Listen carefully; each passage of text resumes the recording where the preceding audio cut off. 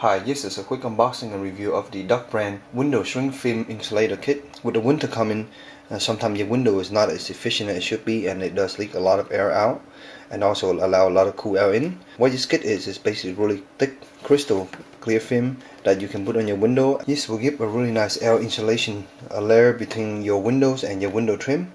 The way it works is you basically apply the window, you use a heat gun and some tape here or an hair dryer to basically straighten it out to get it nice little clear see-through. This kit comes with two sets of film. Each of them is 90 square feet. It's basically 5 feet wide and 17 feet long each. You also have two roll tape which help you to put everything together. This kit is designed for up to 10 windows, they say. So here's the step. You basically apply tape around the window, remove the liner, measure the window, add 2 extra inches to each side, cut the film, and then press the film in place. Put the tape on top of the windows and basically string dry it using a hair dryer, and that's basically the whole step. Let's go ahead and open this up and see what's coming inside.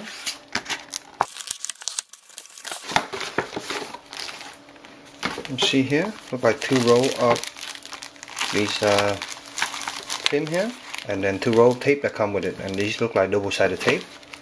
And you also have the step-by-step instruction here.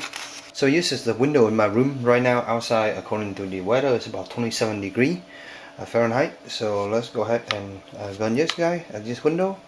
I am getting about 61.5. So if I'm hitting the glass right now, I am getting around 52, as you can see, and around the edge of the window trim here about 51 again. So I finished installing the film on my windows.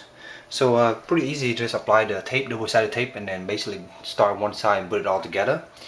During the process of doing it, and when I finished, I was using a knife to cut them, the extra, and I accidentally poke a hole, so I had to put a piece of tape down. I didn't feel like taking the whole thing apart.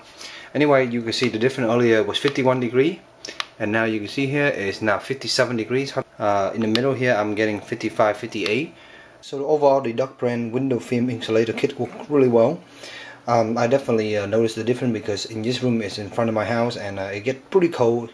The window is already around 50 to 60 degrees, and after installing this, the difference was like 5 to 6, 7 degrees, and I bet over time it would be even better. So for the kit, you basically get these things right here, and to finish the installation, you need a pair of scissors, a tape measure to measure your windows, and I use a knife here to basically a box cutter knife here to cut the excess off. It was a lot faster than using the scissors. I also use a thermometer gun here to basically kind of get an idea of the temperature change, so you know, just making sure that it's actually working.